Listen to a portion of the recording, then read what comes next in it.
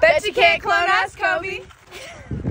I bet you I can. Challenge is accepted. So first I had to figure out exactly where you guys were. So I saw you're by some rainbow looking rocks. So I typed in rainbow rocks online and it came up with the 7 color stones in Jean, Nevada. I grabbed my cloning kit and drove 7.5 hours through the desert till I saw those exact stones that you guys licked, so we can swab your DNA right off the side of them. Now we had to figure out exactly which stone you licked. So there was 7 pillars, as it's called, the 7 stone mountains. So I knew this one wasn't it, as that's silver. This one had the black one on top. I knew that one wasn't it. That one has the white and pink one. That's not it. That one has the yellow on the bottom, and I'm looking for the black stone wherever that one is. So we kept walking.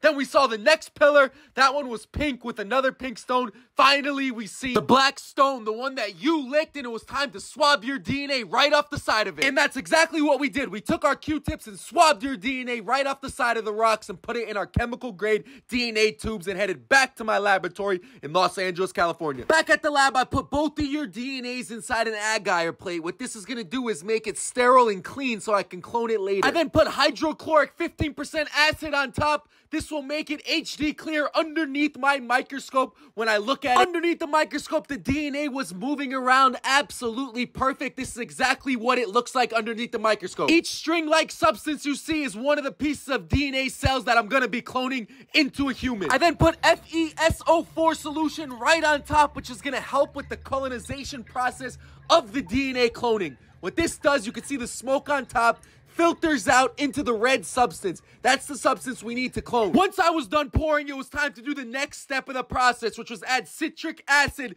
into each agar plate before I start the streaking process. Once I was finished, it was time to start the streaking process. Listen up closely. Streaking agar plates is an essential lab technique used to separate all colonies when dealing with cloning. After, it was time to put the cells in a Bunsen burner, which is also used in a cloning technique. This is both of you guys after only 30 days old, and soon I will have both of you guys for myself.